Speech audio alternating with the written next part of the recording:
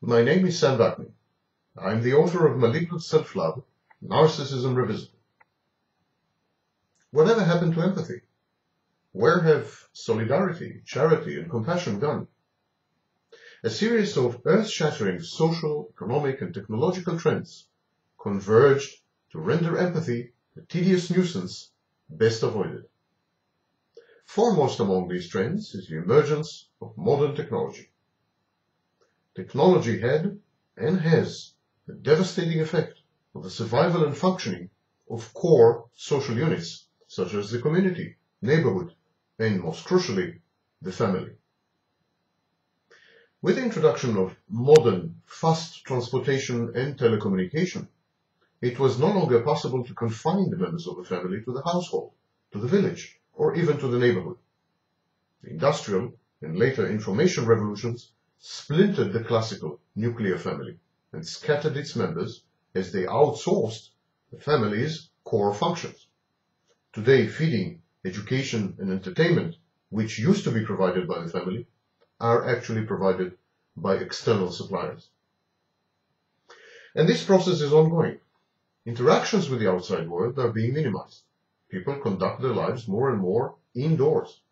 They communicate with other people, their biological original family included, via telecommunications devices and the internet.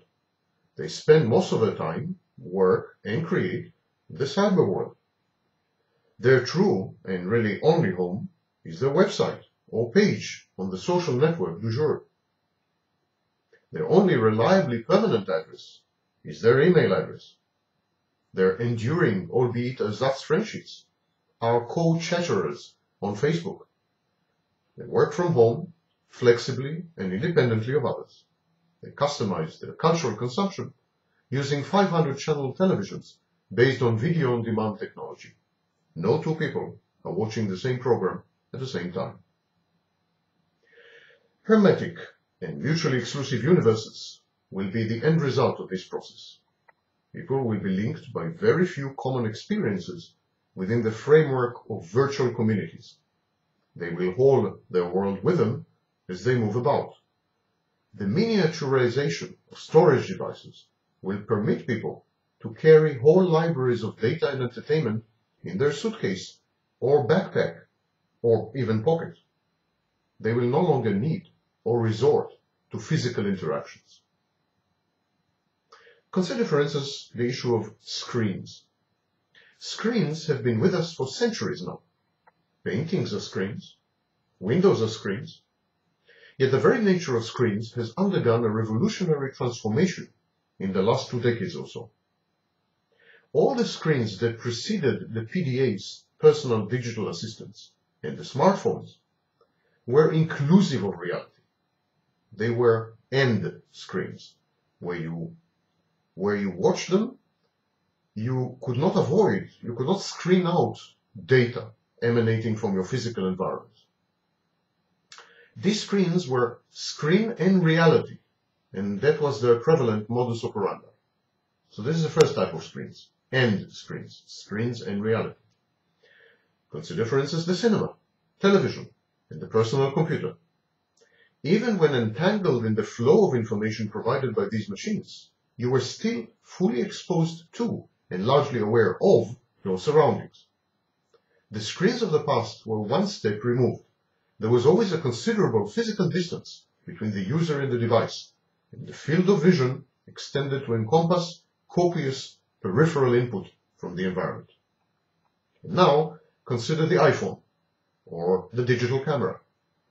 Their screens are tiny, but they monopolize the field of vision and they exclude the world by design. The physical distance between retina and screen has shrunk to the point of vanishing. 3D television, with its specialty eyeglasses and total immersion, is merely the culmination of this trend, their utter removal of reality from the viewer's experience. Modern screens are therefore or screens. You either watch the screen or you observe reality. You cannot do both. Modern technology allows us to reach out, but rarely to really touch. It substitutes kaleidoscopic, brief and shallow interactions for long, meaningful, and deep relationships. Our abilities to empathize and to collaborate with each other are like muscles. They require frequent exercise. Gradually, we are being denied the opportunity to flex these muscles, and thus we empathize less and less. We collaborate more fitfully and inefficiently. We act more narcissistically and antisocially. Functioning society is rendered atomized and anomic by technology.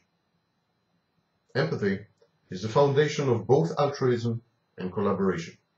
Thus, while empathy does consume scarce resources, it confers important evolutionary advantages, both from the individual's point of view, cooperation, and from the species', altruism. Yet we are witnessing a marked decline in both the ubiquity and the utility of empathy. The decline in physical violence is not a good proxy to a supposed rise in empathy.